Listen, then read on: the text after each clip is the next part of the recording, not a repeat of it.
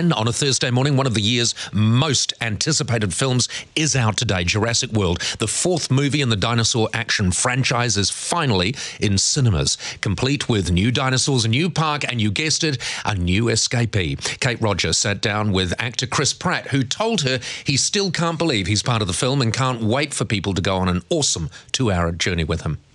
There was moments of long, grueling work were punctuated by just sheer pleasure and awe that we got to be part of this amazing, franchise. All right, so Kate Rodger is one of the lucky few who got to see it ahead of the rest of the world and joins me now from LA, the City of Angels. Kate, did you obviously sat down with Chris Pratt, as I said.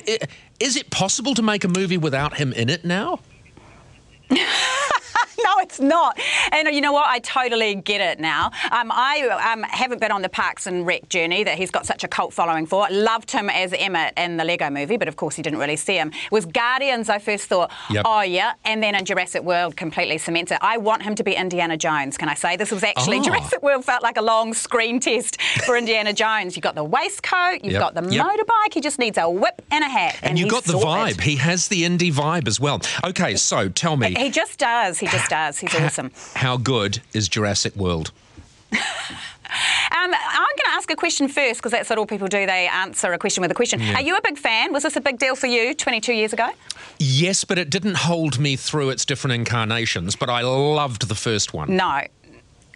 I did as well. Not as much as Star Wars. But this, I'm going to use two words, critic-proof. This film already, here in the States and globally, the pre-sales have set records. So people have been buying tickets in advance. It's opening at close to 5,000 cinemas. It's going to make a fortune. So people don't necessarily, I like to think you care what I think and everyone else does. I do. But it is kind of feeling a bit critic-proof. But it's a really good romp. We have to bear in mind that 22 years ago, this Jurassic World was so fresh and so new, and the special effects won an Oscar. And even today, they're still kind of cool. They're a bit hokey, but they're still pretty cool. The special effects, ILM back doing those, they're amazing. These dinosaurs feel real, and Pratt's got that leading man kind of feel to it. But it's not the same, and I think possibly the Jurassic Park fans of old will be harsher critics than I'm certainly being. As a blockbuster film for 2 hours, 3D and an IMAX, it's great. Why did it take so long to bring this out? Because it was supposed to be released in the summer of 2005, this movie. It's taken a while, and you referred to the other two sequels, which are so forgettable I don't even remember watching them, which didn't do that well. So Spielberg wanted to take it back to that 22 years ago, and it is. That's now a fully fledged theme park. There are these crazy dinosaurs running around, one particular genetically modified one called Indominus Rex. Clearly it's Spielberg and it's dinosaurs. That one's going to escape and cause havoc, and that's essentially the film. And the story itself, it's not a breakout, Paul. It's not going to win Oscars for its script. The characters themselves, the human ones, take obviously a second scope to the dinosaurs themselves. So, and one of the issues, I'm pretty sure. Well, I was going to say, one of the issues that they have is, in that first one, they had dinosaurs, and dinosaurs are really big. And that was amazing. But they sort of had to make them bigger, and they had to make them fiercer. And in this one, they have done that, haven't they?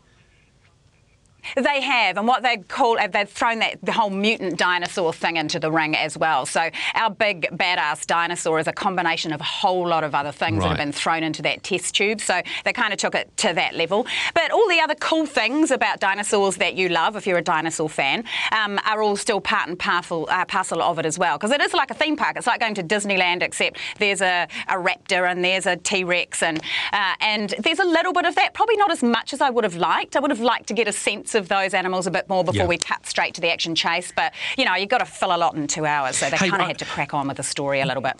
Because this is such a huge and anticipated movie, I'm guessing that the premiere that you went to, I'm guessing that the whole event you've been to was huge and amazing. And there were some clips that you sent back. Was this at the what people would know as the Kodak Theatre, which is now the Dolby Theatre, and that plaza outside? Did they have they sort of redo the whole plaza? They theme it? They do, yes, it was at the Chinese Theatre, Grauman Theatre, right next to where they hold the Oscars, which is the place to have a premiere here in LA, and it was huge. They've had a couple in Europe as well, which have been massive. Just to give you an idea, though, we call these things junkets when we get to go along and interview the stars for a film, Paul, and it's usually in a hotel corridor, and literally you just wait outside each hotel room and you go in and you sit down and have your interview. They held this junket. They bussed us into the back of the Universal lot, and it was on a sound stage. They completely dressed the whole thing out like Jurassic Park. I've never seen anything like it, including bird noises and dinosaur noises in the background. So they spent a lot of money on the junket, and the interviews look great. And, you know, it's a big event. They call it an event film. It's a tentpole blockbuster for the summer. They're hoping it's going to bring in millions of dollars and buoy up the summer blockbuster movie season here in the States as well. Kate, thank you so much for that. We will catch you back here when you finally come back here. If I do, I will do. Bye. Bye. Entertainment editor Kate Rodger from the home of entertainment, Hollywood.